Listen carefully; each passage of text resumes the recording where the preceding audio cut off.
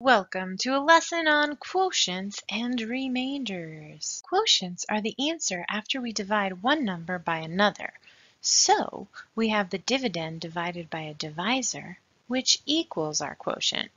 For example, find the quotient of 12 divided by 3.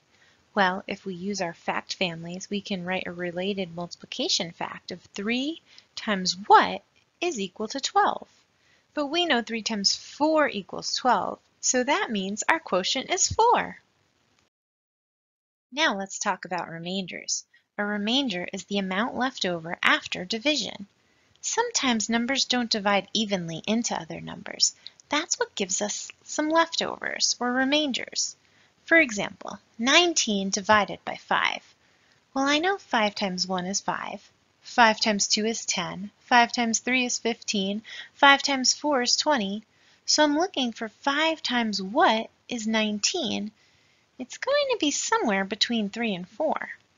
The biggest number that goes into 19 without passing it is 3, and it goes in 5 times, but that only gives us 15. That means there are 4 left over to get to 19, so our remainder is 4. Let's investigate division with place value blocks. Take 644 divided by 3, for example. If we consider the place values, 644 is made up of 6 hundreds, 4 tens, and 4 ones. Next, we want to divide it into 3 equal groups. If we divide out our 6 hundreds into 3 groups, we will have 2 hundreds in each group.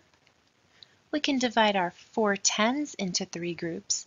That will give us 1 10 in each group and a 10 left over, which we can divide into 10 ones and combine with 4 ones. So now we have 14 ones.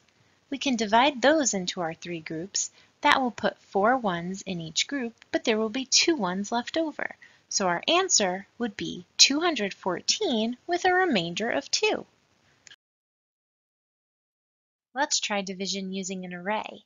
69 divided by 8 would suggest we have 69 items and we need it divided into groups of 8. Let's make an array of groups of 8 up to 69. That would be 8, 16, 24, 32, 40, 48, 56, 64, and then 5 more to get to 69. Now that would be 1, 2, 3, 4, 5, 6, 7, 8 groups of 8 with 5 left over. So our answer is 8, remainder 5. Now let's try some good old-fashioned long division. 1,439 divided by 5. First we want to know how many times 5 goes into 1. But it can't! So let's look at 5 into 14. We know 5 times 2 is 10, but then we'd have 4 left over. Next, let's drop down the 3. That makes 43. We know 5 times 8 is 40, and that would give us 3 left over. Then, let's drop down the 9. That makes 39. We know 5 goes into 39 7 times, but that's only 35, so that means there are 4 left over. So 4 is our remainder. That makes our answer 287 with a remainder of 4. For this problem, let's use partial quotients. First, let's refresh our memory on some 6 times tables and put them off to the side. I'm looking for 6 times what is 378. I know 6 times 50 is 300, so I can write the 50 here and then subtract 378 minus 300.